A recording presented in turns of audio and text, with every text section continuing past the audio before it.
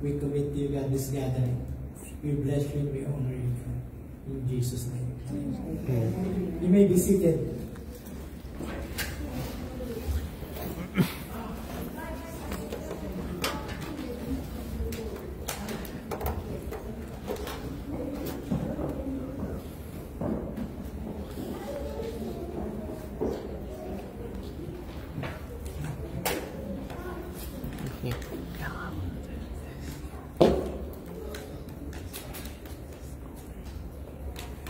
So we're gonna talk about moms, about mothers, of course, right? It's their day, and it's only celebrated once a year, which is tragic. It should be celebrated every day.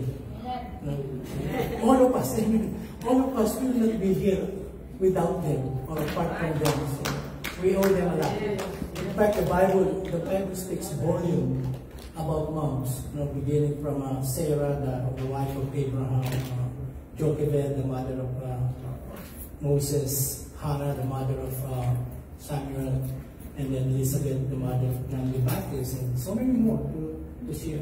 And I was preparing, I think it will take me about 2 or 3 hours just to share just the image, the biblical image of a godly mother, but I will not do that. And this day, May 14, happens to, we celebrate 3 very important events in the history of the world. Okay, first, today is the Mother's Day, but we also celebrate the day of Pentecost. 50 days after the Passover, the Jewish people share the feast of the Pentecost, or the feast of harvest, or Sabut is what they call it. And then, if you remember,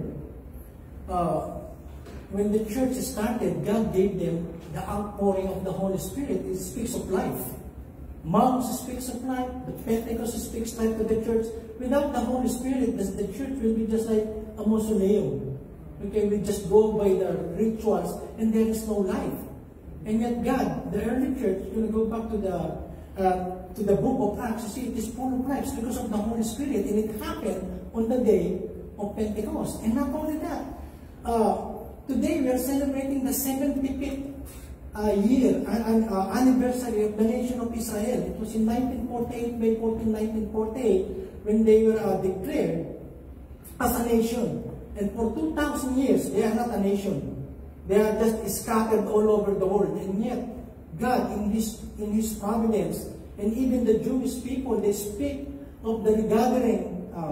Let me go there. The regathering of the Israelites into that tiny nation there in Israel, a modern miracle. And we can speak a lot of the good things that happened to that nation. And it began in May 14, 1948. They are under their first Prime Minister, Ben Gurion, also the name of their international airport in Tel Aviv. So three, and it all speaks about life. In fact, the regathering or the becoming a nation again after 2,000 years is a fulfillment of prophecy in the book of Ezekiel about the dry bones. Okay, and the dry bones eventually became alive. It speaks of life. It speaks of God's blessing. And so we are celebrating all of those. And then to give you a short history about this Mother's Day, it's been celebrated way back before it was celebrated here in the U.S. in 1908. And it was this lady, actually, John Jarvis, or Anna Jarvis of West Virginia. Her mom started it. Her mom has a desire for moms, for mothers, to be recognized for their for their sacrifices and for their goodness to their family. But then it was Anna Jarvis, the daughter, who did a lot of work so that this celebration of Father's Day become a holiday here in the U.S. So I think it was in 1918 under President Wilson that he proclaimed Mother's Day as a holiday. Actually, it's supposed to be holiday, but and celebrated every Sunday, every second Sunday of the month of May. So, like I said, it's mothers are individuals who are supposed to be heroines. Okay, there should be the greatest individuals in our lives, and yet we are not giving. They are not getting the praise, the recognition, and the gratitude that all of them should receive. Okay, in fact, on the contrary, actually, in the U.S., here in the U.S., more focus and more attention are given to the young people rather than to the seniors, to the mothers. In fact, the sad thing is here they institutionalize being old. Okay, once they're being old, they just send them to a nursing home until they die, until they're gone. And it's so sad, right? Those are the times that mothers or grandmothers, they need affection, they need their children and grandchildren to be on their bedside when they are when they are alone and when they are sick and they are weak and helpless, and yet we don't see that. Okay, it's kind of sad. It's kind of sad, but let us have a different response to our mothers. And like I said, it should be a happy discussion when we talk about mother, but that's not the reality. You know, some of us, we can't celebrate Mother's Day with joy and happiness because our moms probably passed away. Or sometimes we don't have good relationship with our mother and the mother also to the children. And that creates a lot of sadness and a lot of negative things. And so a lot of people, they are not so excited celebrating Mother's Day. Okay, but whether they are dead or alive, we should what? We should celebrate them. They are a gift. One of the greatest gifts that God has given to mankind are mothers. In fact, somebody has said, it's not biblical, but it says, God is not everywhere. That's why He created mothers. Okay, it's unbiblical, but there is some humor in it, in how true. No? And then let me just go to this Proverbs 31st, because this is a tribute by King Lemuel to his mom. Okay, and we will just read. I will just read it, and then from there we will see a lot of the good images of a godly wife and a godly mother. So, you know that women, they are special. They are special beings. They are special creatures of God. Women, they use both of their brains to process things. Men, we only use the left side of our brain. That's why we are only good in reasoning. But women, they're very good in grammar, they're good in languages, and they're also good in handwriting. It's just now that in school, you know, they don't do much of handwriting because they do a lot of typing. Can you imagine if you will notice that mothers are very good in multitasking. Okay? If I'm changing oil of my car, I don't bring my phone because I cannot do two things at one time. It's either if I'm on the phone in under the car, doing the change oil, it's going to spill on my face, it's going to spill all over me because I cannot do two things. I have to stop what I'm doing so I can focus on one. But not women, especially mothers. They can carry a baby, they can have a cell phone, and they can still cook. All at the same time, simultaneously, and they're doing it all perfectly. If I'm going to do that, it's either I'm going to drop the phone, I forget what we are talking, and those things, but not moms. You see, and that's how special women, special mothers, how God designed them. And let us read here. Okay, let us begin with verse 10 of Proverbs 31. Now, the Bible speaks about wisdom from cover to cover of the Bible. You will see a lot of references to wisdom, and yet one of the greatest things that you will notice is that every time the Bible, or most of the time the Bible speaks about wisdom, it is connected to a mother. The wisdom of a mother.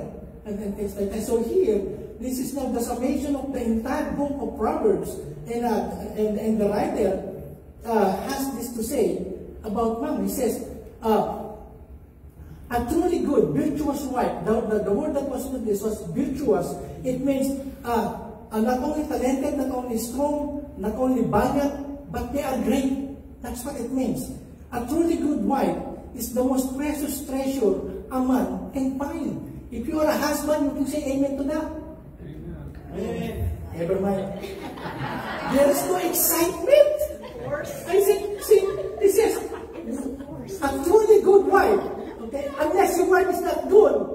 But don't look at her now. It's their day to day.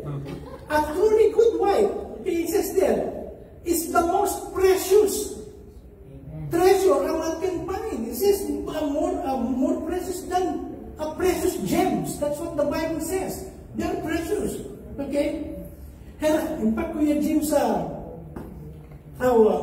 wow. I used to call my wife precious. Now she's pumpkin pie. Wife is the most precious treasure a man can find. And look at verse 11. Her husband depends on her, and she never lets him down. Husband, your wife never lets you down. She is good to him. Only when you have gifts for her, no. It says, the wife is good to him, to her husband, every day of her life. Something that is consistent. And look at verse 13. And with her own hand, she gladly makes clothes. She is like a sailing ship that brings food from across the sea. So you can see her industry. She is hardworking. I like verse 14. She said, she is like a sailing ship or a merchant ship that brings food from across the sea. She is creative. She wants to feed her family different kinds of foods that they like. It's not only oatmeal in the morning. Hello? Can you imagine your wife serving you oatmeal every day? And Splenda? And skim milk? Yikes! With black sand? Yikes! No! She said, she's like a sailing ship. That means she sees to it that she's very creative, not only in making clothes, but also in her cooking, to make sure that her family is well fed.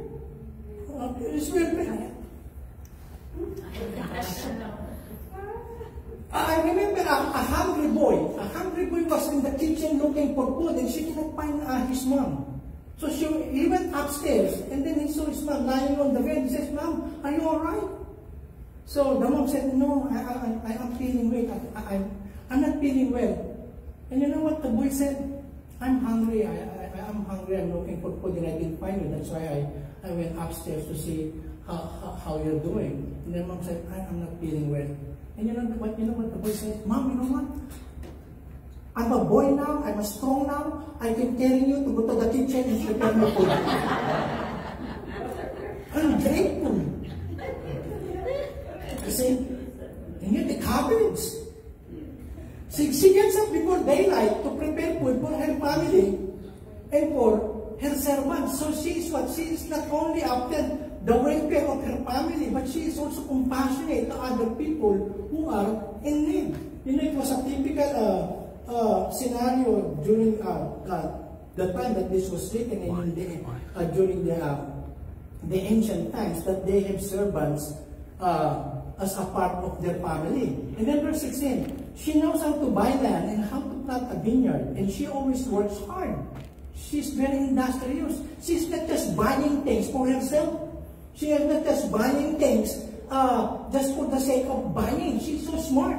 She wants to invest on something that will benefit the whole family. And that's why she says she knows how to buy land and how to plant a vineyard. You know, it's not an easy thing. It's hard work to plant a vineyard and to maintain a vineyard. And she always works hard. She knows when to buy or sell, and she stays busy until late at night. This sounds familiar. Have you seen your mom doing that? She spins her own clothes and she helps the poor and the needy. So when she said she spins her own clothes, back then they don't have Joann's where you can buy thread and you can buy. You're not saying anything. Where am I now? Verse 19. It said, she spins her own clothes and she helps the poor and the needy. You know, back then they don't have Joann's to buy thread and to buy fabric, and from there they cut and they sew and make clothes. Back then, that's why it says there, she spins her own clothes. That means she starts it from making thread. Okay? And then from that thread, she makes fabric, and then from the fabric, she cuts it and then makes some garments for not only for herself, but for her family. Look at this. Her family has one clothing, and so she doesn't worry when it snows. She's always thinking what will be good, what will be safe for her family. And then verse 22, she does her own sewing, and look at this, and everything she wears is beautiful. Okay, so not expensive. It did not say they're expensive. No Louis Vuitton or no. It just says everything she wears is beautiful. You know, it's not a sin to wear beautiful clothes. To make adornment, not those I mean, what it says, it's a decent and nice clothes. And can you imagine sometimes the mothers, I'm just saying this, and this is, it may not be true, so true here in the US, but in the Philippines it is so true. When you see a mom with 5, 6, or 7 kids, okay, they just forget about themselves. They don't comb their hair, okay, they don't put any more lipstick, they don't put any more makeup, and ang tawag namin sa Tagalog, lotion. You know, it's just whatever they gonna wear. No, it says there. And everything she wears is beautiful. So it's not a sin to wear beautiful clothes, ladies. Okay? And it doesn't need to be expensive.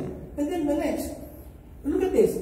Again, to her husband, it says, her husband is a well-known and respected leader in the city. She makes law to sell to the shop owners. Verse 21, her husband is a well-known and respected leader in the city. So there is respect. Okay? Mother should be respected. You know the 3 stages of marriage? The first stage of marriage, the husband talks, the wife listens. The second stage, the wife talks, and the husband listens. You know the third stage? They both talk and the neighbor listens. Okay? So here, her husband is a well-known and respected leader in the city. You see, if the wife is the trust and respect and confidence with her husband, and then the husband is also respected outside the home. Okay? And what could be better than that? For a husband to feel, I'm respected because my wife respects me and trusts me. Okay? And then she said, she makes good to sell to the shop owner. She is strong and graceful, as well as cheerful about the future. Her words are sensible, and her advice is thoughtful. I'd like to give you some more verses about verse 26, but let me read verse 27. She takes good care of her family and is never lazy. Now you see, it's like an instinct for moms to be hardworking. I've seen this with my mom, with my own mother, and also with my wife. And then in verse 26, her words are sensible. That means they tend to speak out words without any meaning, or sometimes words that hurt other people, especially people within your household. You don't tell your children you are good for nothing. Why can't you be like your sister? Why can't you be like your brother? No, you don't compare. No, you see, favoritism in the home is not a very good thing.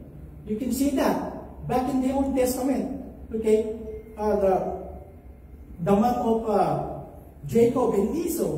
But anyway, verse 26, I want to go back to this, but let me go bring it to Proverbs 21:9. Look at this. It's better to stay outside on the roof of your house than to live inside with a nagging wife. The husband cannot say amen to that because they'll be in trouble. Look at 27 verse 15. The steady dripping of rain and the nagging of a wife are one and the same. And then in the third, foolish children bring disgrace to their fathers, and nagging wife goes on like the drip of the rain. Walang tigil. It's so good in Tagalog. Okay? Look at what it says in Tagalog. Okay? I already read the English. I want to read the Tagalog. Ano it says? Mas mabuti pang tumirang mag-isa sa bubungan ng bahay kaysa sa loob ng bahay ng kasama ay asawang palaaway. See? Palaaway, that's what's nagging. And this is, look at 27 verse 15. Ang asawang bungangera ay parang tumutulong bubungan sa panahon ng tag-ulan. I didn't write that. Ang asawang bungangera. Okay, number 3. Kawikaan, 19. Ang anak na hangal ay nagdudulot ng kapamakan sa kanyang ama. Ito na. Ang bungangerang asawa ay nakakainis tulad ng tulo sa bubungan. See? That's why going back to verse 26, it says, her words are sensible. This is me, okay? This is me. I did good grades in my academics from first grade until I graduated high school. I did very good in my academics. But on the back of my report card, the teacher from first grading up to the last grading, she will always put talkative, very talkative, very talkative. And when I got married, sometimes I talk too fast, and there are many times that I got in trouble, not in the things that I'm doing, but in the things that I'm saying. Okay? In the things I'm saying, and there are times that I'm thinking when I say something, and I see the reaction of my wife, how I wish it goes in slow motion, that I can get back the words that I said, and put it back in my mouth. But it's not going to happen. Whatever you spit out, that's it. That's why it's so important that our words are sensible, especially the wife. He's talking about the wife. Ang ganda ng Tagalog, ganun. You can hear my notes in Tagalog after the message. I was enjoying it when I was looking at the Tagalog version of the script. Let us go on to Proverbs 31. Look at this. First, the relationship with the husband. In this is 28. Her children praise her. Okay? So, like I said, it's sad and it's tragic that we are raising ungrateful children. Okay? So, they're just, her children praise her, and with great pride, her husband says, there are many good women, but you are the best. When was the last time, husband, you said that to your wife? You are the best. O para kayong mga bungangero din. Okay, and then look at verse 30. Charm can be deceiving, and beauty fades away. So the wife that King Lemuel was talking, or the mom that he is talking, is not, he didn't say that she's very beautiful. And then look at this. But a woman who who honors the Lord deserves to be praised. So everything that comes before verse 30 is because of that. The woman honors the Lord. So if you are single, and you're looking for a wife, don't look for them in the store or in any place. Find them in the church. It's not a 100% guarantee that you will find a virtuous wife, but your chances of finding a good wife is good if you found them in the church. Hello? But a woman who honors the Lord deserves to be praised. Show her respect. Okay, he's talking to the husband and to the children. Praise her in public for what she has done. So Natana, she already knows. She already knows that I appreciate her. No, you say it in public. In the midst of your friends, you can say, I'm not going to be like this apart from my wife. And it's the same thing with me. You know, I cannot dress up the way that I put on my clothes if not for my wife. I remember when I was working, it's very consistent. Every day she will prepare my lunch. Even before I go to work, and she does that the night before. And she does all of those things. And like I said, I'm not very good in being grateful, but then I give her cards. You know, sometimes we give them flowers and cards only when there is an occasion, but we don't need an occasion to appreciate them. Okay? Amen. Show her respect. They deserve respect. Mothers, they deserve respect. Okay? And then it says, praise her in public for what she has done. Then I will go on. I will continue, and you see, you know God, although He reveals Himself as a Father, but God, if you will read the Bible, He has the emotion of both the mother and the father.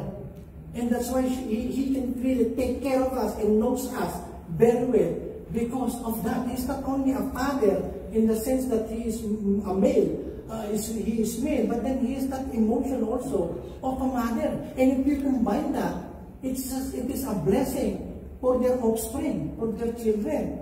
Now, the motherly characteristic of God, even in the Old Testament, you see how God likens Himself. The Lord was like an eagle teaching its young to fly, and it said always ready to swoop down and catch them on its back. So that's the mother eagle. You know the mother eagle? They mate for life. Eagles, they mate for life. They are not like dogs or pigs, you know, that have different partners, but not eagles. And here it says there is that faithfulness and there is that fidelity. The Lord was like an eagle teaching its young to fly, and that's how mothers do. They take care of the children, you know, from teaching them how to walk, how to talk. You know, it's my mom who taught me how to read and write. My mom did not even graduate high school. You know, but most of us graduated college. There were 7 of us. But it was my mom who taught me how to read. Okay, and I'm not going to make it in grade school. Had I not known how to read, it's my mom. I remember I used to write with my left hand. My mom doesn't say, no, using your left is not good. Use your right. No, use your right. So every time I hold the pen in the left, he will hit me with that wooden rule and says, use your right. No, use your right. So to me, it's an advantage. Now I can write both with my left and with my right. I can do it. And then the thing that amazes me, when I got here in the U.S., I saw that most of the U.S. presidents, they use their left to write on hand. If my mom is still around, I'm going to tell her, I could have been the president of the United States. By simply writing using my left hand. But the understanding on how my mom, though she is not that much educated as far as education is concerned, but her instinct is to train me so that I will be a better person.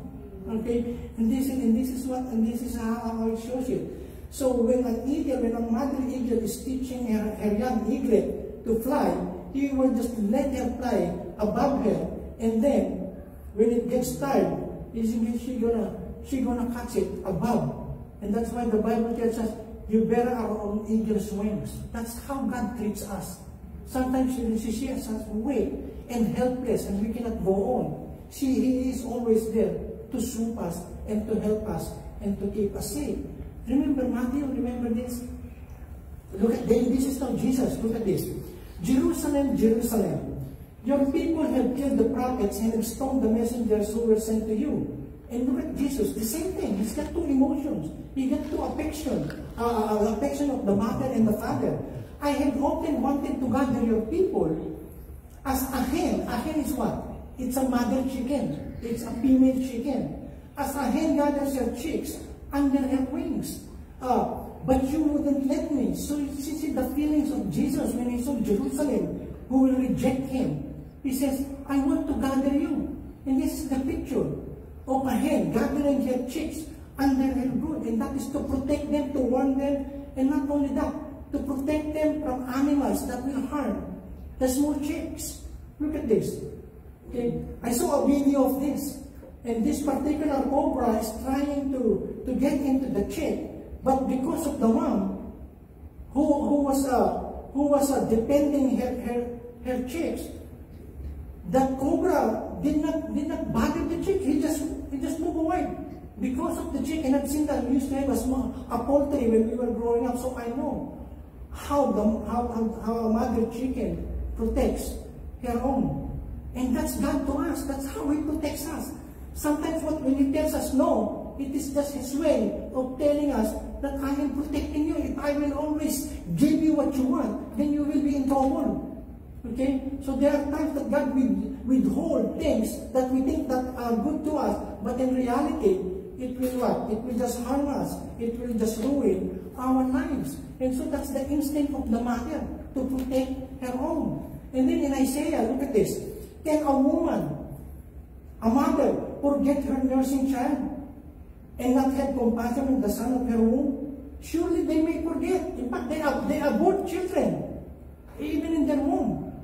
Used to be the womb used to be the safest place for a human baby, for a baby, and not anymore. Look at this. Can a woman forget her nursing child and not have compassion on the son of her womb, yung sarili niyang anak? Surely they may forget. Yet I will not forget you. Look at this. This is God talking. I will not forget you. See, I have inscribed you on the palms of my hands. Our walls are continually before me. God has tattooed. Sabi nila, He inscribed our names. Banji, Pam, Imelda, Elias, and our names. He inscribed it in the sense that way. This is the only part of our body that we can bring so close to our eyes. This, the palm, our hands. And yet God said, I inscribe your name in the palm of my hands. I know you by name. I know every detail of your life. I know when you are lonely. I know when you're struggling. I know when you're going through a lot of problems in this life. I know your weaknesses. I know your strength. I know everything about you. I created about you. And not only that, I cared so much for you. So that's what God is saying. In your name, you know, your name is inscribed in my hands. So never even think once that God has forgotten you when you're going through problems in life. No. In fact, C.S. Lewis said, the pain that comes to us is God's megaphone for us to hear Him, that He loves us and He cared for us. Okay? So, and this is a picture of a mother. Can they forget? Yes, they can. Their own. But me, no. I will never forget you. Hallelujah. And then in Tagalog, sumagot ang Panginoon, makakalimutan ba ng isang ina ang kanyang anak? Hindi ba niya mapagmamalasakitan ng isinilang niyang sanggol? Maaaring makalimot ang isang ina. Pero ako, hindi ako makakalimot sa iyo. And that's God's commitment to us. In Isaiah 66, verse 11 to 13, she will nurse and comfort you just like your own mother until you are satisfied. You will fully enjoy her wonderful glory. Again, God the Father, God is talking, having an affection like a mother for her children. The Lord has promised, I will flood Jerusalem with the wealth of nations and make the city prosper. Zion will nurse you at her breast, carry you in her arms, and hold you in her lap. I will comfort you, God said. I will comfort you there like a mother comforting her child. And then the last, I'm about to finish. Listen to your father who gave you life. Okay, it's both. father and mother. And do not despise your mom when she is old. Now, the word despise means don't take her or don't consider her as just a piece of rag and then as is no good for nothing. No. Always esteem them high and respect them even at their old age. Even though they are having Alzheimer's or dementia, still they are your mom. They are not perfect human beings, and yet, for us to realize that they have done so much for us. And that's why he says in verse 25, may your father and mother rejoice. That's their consolation. May she who gave birth to you be joyful. Hindi high blood ang ibibigay mo sa nanay mo. Hindi kasiyahan.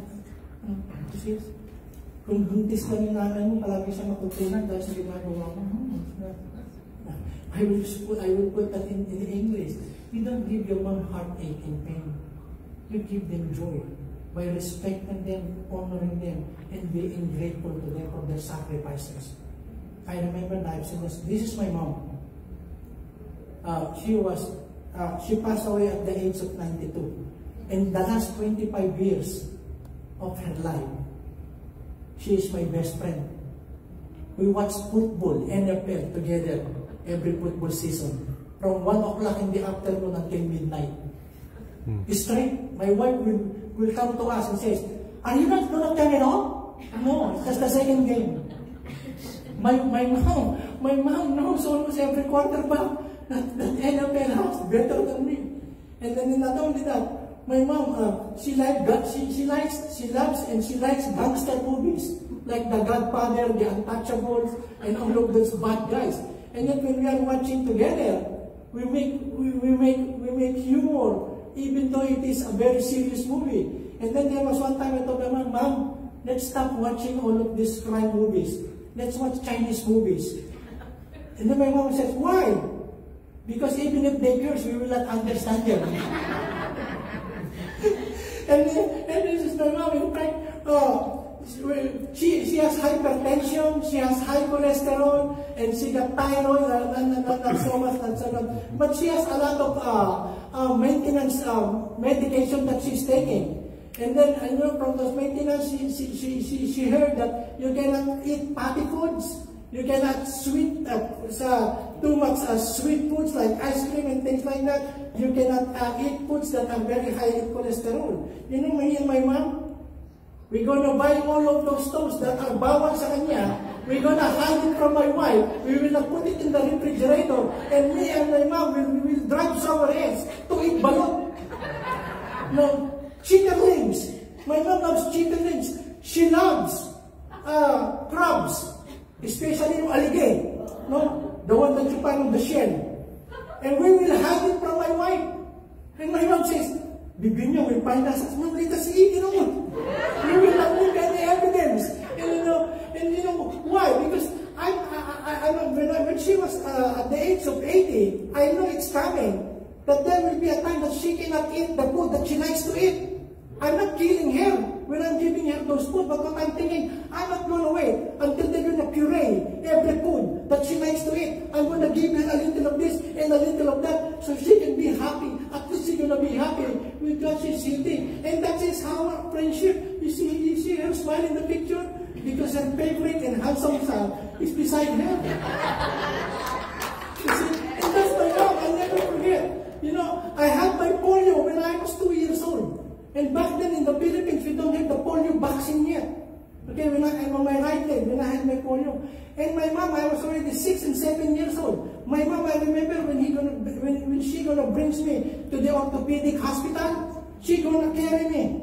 6 and 7 years old, I'm already big. And she gonna carry me because we have to ride at least 3 rides from our house in Manila to go to the hospital. And she does that for me every time. Okay? And that's how she sacrificed for me. She will even bring me to school, carry my bag, and put an umbrella over my head. And it's probably 2 kilometers walk one way from our house to our school. And she did all those sacrifices for me. We were so poor when we were growing up. In fact, I told you this so many times. She will make an omelette.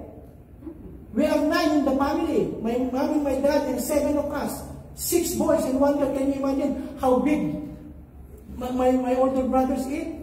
My mom will do an omelette only with 3 eggs. And the eggs in the Philippines, the chicken eggs in the Philippines are not like the eggs of the chicken here. The American eggs are like this. In the Philippines are like that square size. See? And then for 9 of us, my mom will cook 3 eggs omelette. She will put a lot of tomatoes and a lot of onion so that it will multiply. And then when she put it on the plate, I will ask her, where's the egg? Oh, you will find it. It's somewhere there. So I remember my mom when I was reading that this woman that we read in Proverbs, that she go like as a merchant ship to find food, to discover good food for her family, and the same with my mom. Okay, so and she saw. So we visited her last year, Mother's Day, and we gave her new flowers. So we're gonna do it again. To remember, we will never forget. She may be physically gone, but her memory and her legacy, and that's how we are what we are. Me and my siblings, because of her. My dad is also good, but my mom is extraordinary. She's a gift from God. And look at this. Who can find a virtuous wife for her worth is far above rubies? I found her. She found me. We fell in love. And we're still in love. 23 years. And look at that. Organic vegetables. That's what she gets for us, you know. She plants the vegetables in our backyard. She takes care of them. And this morning and last night, and I think last night, she harvested some so we can have fresh vegetables when she goes there. And that's my wife. I found her. Okay, and she found me. And she is a gift. You know, a successful pastor is not because a pastor is so smart and so eloquent, so articulate. A successful pastor because she has a godly wife who takes care of him, who prays for him, who gives him time to prepare for church, to take care of you. And that's my wife. You don't see him so much standing here in front, but she does a lot behind the scene of my life. And I will finish with this point. Dear Mom, as I walk through my museum of memories, I owe you and I honor you for your time, day and night. I owe you and I honor you for your example, consistent and dependable. I owe you and I honor you for your support, stimulating and challenging. I owe you and I honor you for your humor, sparkling and wit.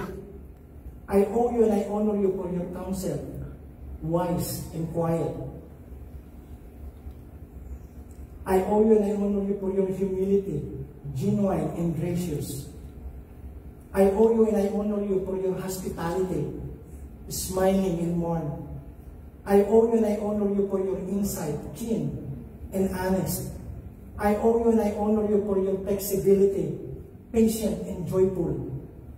I owe you and I honor you for your sacrifices, numerous and too quickly forgotten.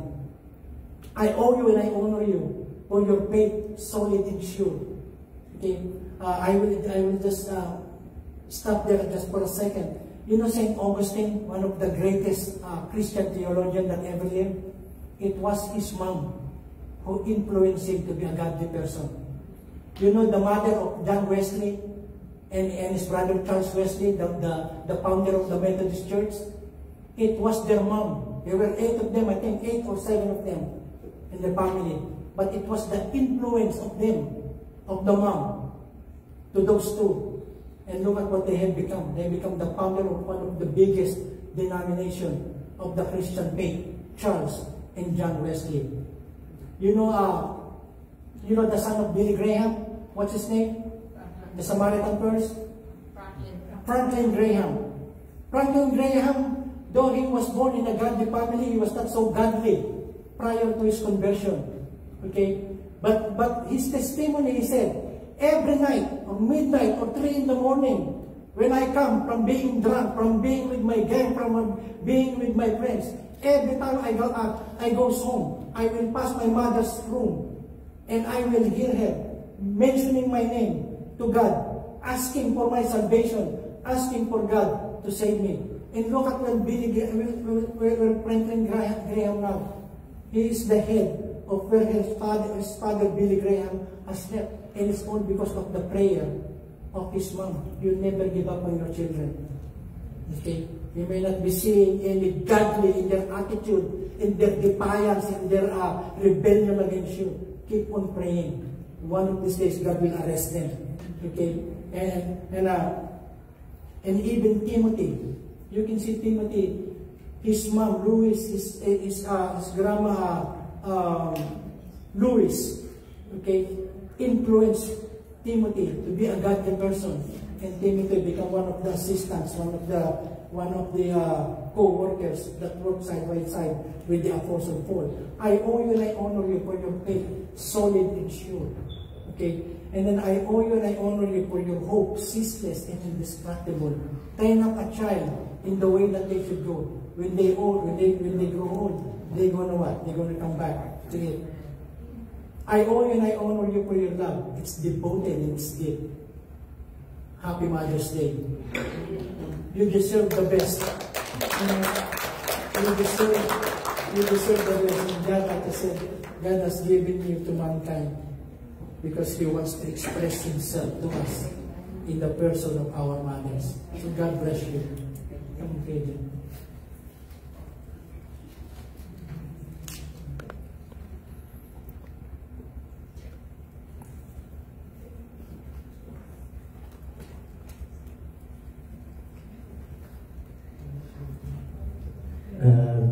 This is still a continuation of our service, but we would like to recognize our mothers.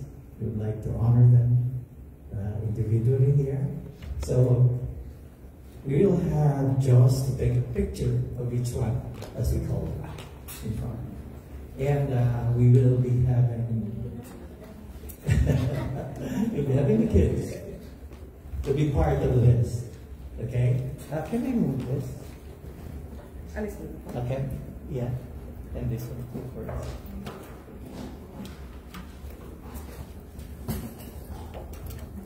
So we can have. Okay. So I call each of the mother, and you will be coming here in front. And if you have your kids, they'll be the one to pick up the gift there and give it to you. If not, the grandkids or the nieces will be the one to do it, okay?